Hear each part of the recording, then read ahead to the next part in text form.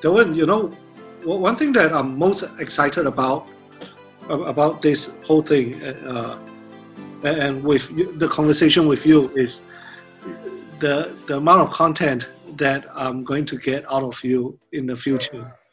And I've been indulging into your podcast, and I thought, as I mentioned through the WhatsApp to you some time ago, I thought it's as good as any. So I just can't wait to see how the next chapter unfolds for you. Yeah, and I think first of all, thanks, Shaun. It's hard work. It has to be said. It's hard work to plan and prepare and to remain interested, right? And because it takes, any successful podcaster will tell you that if you are not truly interested in your guest and their story, what's the point? Because you just run through the motions of Q&A.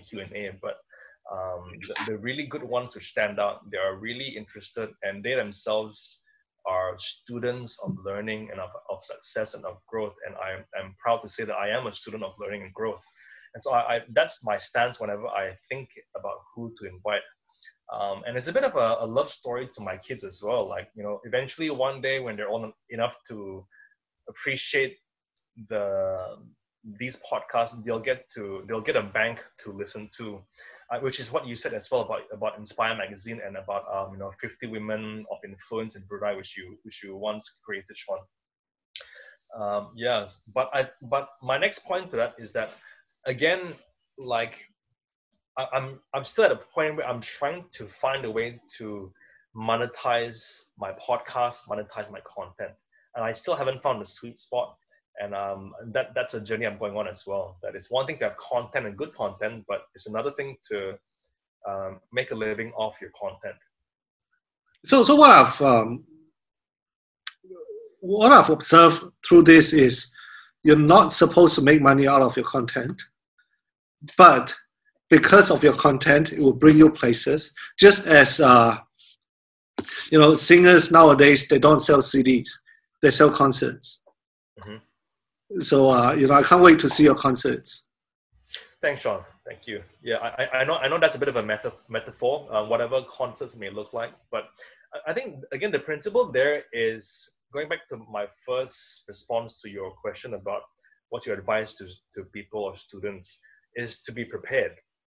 Because the day will come when opportunity is knocking, and if they're saying, hey, show me your portfolio, if I had all the right intentions to be the best speaker in the world, but if I'm not keeping active and creating content as I go, I will, when that day comes, whenever the day is, I'd rather be able to present the person asking with a portfolio of something to say, look, this is my work so far.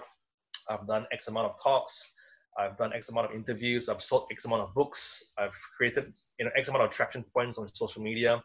Just so it makes it easier for the concert organizer to say yes to having me as the performer at their concert. Well, fortune is given to those who are prepared. Yeah. So, yeah. Hey, thanks so much for your valuable time, man. Yeah, Shaun. Look, anytime. This has been and I enjoy this because, as you know as well, it's one thing to think something in your mind, but when you have to articulate this, even like my mission statement, the moment I say it out loud, I need to fine tune things again. And so, for those of you, your audience listening and watching, the last lesson here is, it's one thing to practice or read the theory, but it's a very different thing to practice it live and take action. Well said. Well, thanks so much, Delwin. Yeah, my pleasure, Shaun. My best wishes. Stay safe, healthy. My regards to Julian. Yeah, likewise. Regards to your family as well. Okay. See you, Shaun. All right. Take care. Bye.